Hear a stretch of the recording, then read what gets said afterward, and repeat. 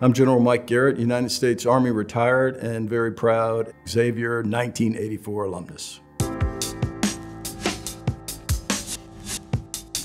My sister, one of the priests there in Germany, either taught at Xavier, had friends at Xavier, but he talked her into Xavier, and my dad didn't want her to go alone, so he said, hey, he sent my stuff in.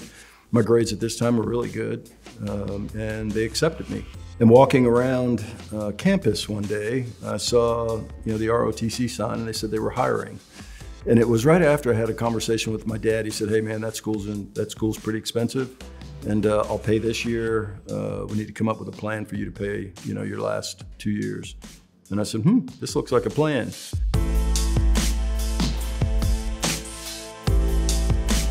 Having veterans at your school is a win, and probably 3 more wins. You're getting someone who is disciplined in their thinking, managing their time, and they also come with life experience and life challenges.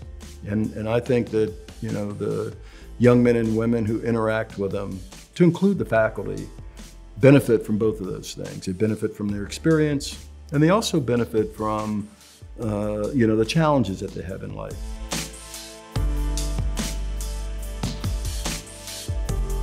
The fact that the school, the ROTC program, one chose to honor Mike Garrett, my family, my lineage, by naming anything after me was very special, very touching, very meaningful, for me and my family. I'm the first Garrett, and every family, there's a first. But I'm the first Garrett to graduate from college. If you would have told me that I'm going to come back here in 40 years as a 4-star general, retired, and be the commencement speaker at Xavier, I can't even say what I would have told you.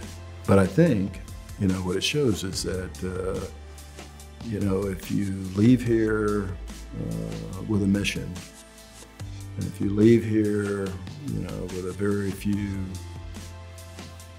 principles, and you stick to those things, there's absolutely nothing that you can't do, and there's absolutely nothing that you can't master.